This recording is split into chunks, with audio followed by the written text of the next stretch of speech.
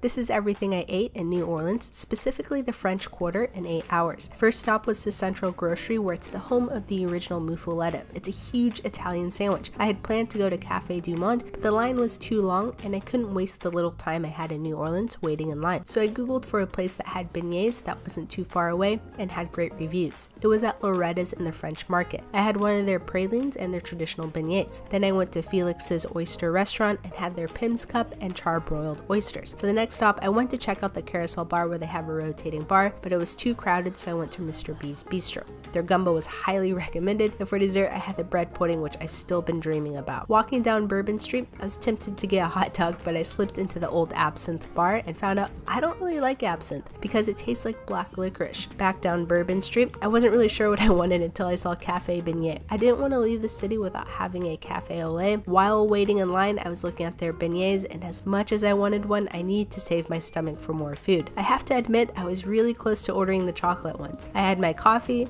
jazz on one side, and the street on the other side. It was quite the experience. Then I went to go check out Killer Po' Boys, but the location I went to was already closed, so I went to their other one. It was in the back of this bar. I got their seared shrimp po' boy with a bag of spicy Cajun craw taters. After that, I just walked around for a while for the sights and sounds. I was staying at a hotel in the Quarter, and then the next morning, I was out. Although it was a quick trip, I'm happy I got the experience of the beautiful French Quarter.